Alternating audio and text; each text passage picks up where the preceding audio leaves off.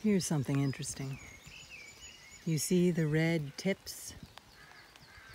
That's what this lime tree's buds, leaf buds, not flower buds. They flower in the middle of the summer.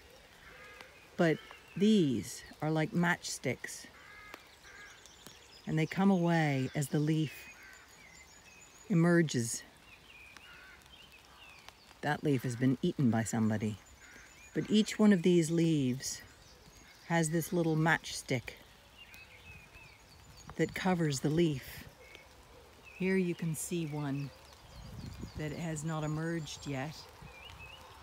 You see right there. So that is a leaf bud, not a bloom, a flower bud for the lime, but a leaf bud. You can see there's another one as the leaves emerge. And the ground beneath is littered.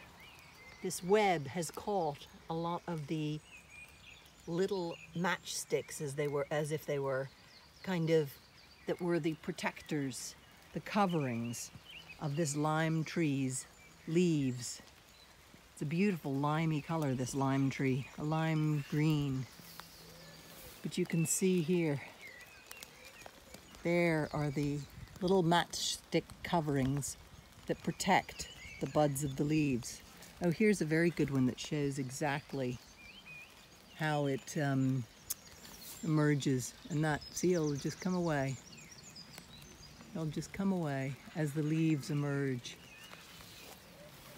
So, a little tiny beauty of spring. Care of a lime tree, this beautiful, magnificent tree.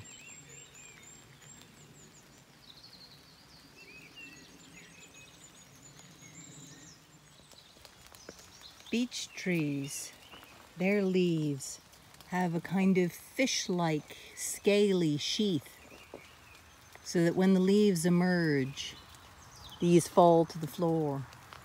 Here you can see these beautiful beech tree leaves. Those will fall now because the leaves have emerged. They're so soft. They're so beautifully soft and light, but they look beautiful. Here you can see they're emerging and they look like fish scales.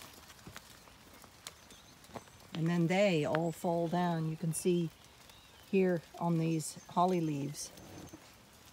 So those are the beech tree leaf bud protectors. This is the ash tree. You can see its leaves aren't coming out quite yet. They're only just emerging. Their bud protectors are these things here. This is a leaf bud protector. So they're kind of like armored tulips. Do you see how or sheep's claws? They're very protective. Ash buds are very protected because they've got a double protection. They have this black sheath thing here, and then they have this here. Those are both protecting the leaves as they emerge from the ash tree. Here you can see these leaves haven't emerged yet, but these ones have, and these ones are going to be. Whoops! So there, those leaves are emerging there of the ash tree. This is the horse chestnut. The candelabras are out and the leaves are out. And the leaf protectors are these things that are really, really sticky. They're like covered in honeyness and sweetness. And insects love eating the honey-like substance. So that's the leaf protectors from the horse chestnut. Most of their leaves have emerged, so their leaf protectors have all fallen on the floor, on the ground. But the cats and dogs, when these are falling off initially, they get caught in the hairs of the animals and they lick them out. You can see, look at how sticky that is. These are very, very sticky.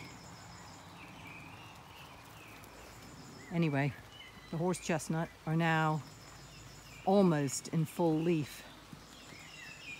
This is witch hazel. These are from their blooms earlier in the spring. And they have this kind of creamy